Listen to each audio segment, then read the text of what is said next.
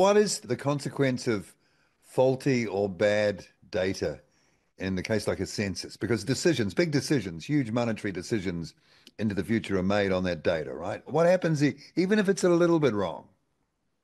Well, if you think about it, we've got 200 billion of infrastructure being spent around New Zealand in the next 20 years. If you misplace, say, 10% of that, that's 20 billion. Well, it means you only get 180 billions worth of infrastructure for 200 billion. Who's going to pay the 20 billion that we never used? If you look at climate change, we're seeing all sorts of things occurring around New Zealand with emergency management. We need to have access quite quickly to tie in information about place.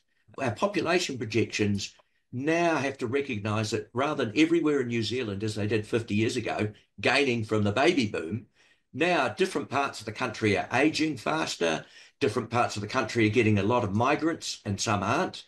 45% of population growth in the next 20 years is people 75 and over. So you imagine if you're building houses, just how many three-story townhouses can we build for this population? So that's another important area.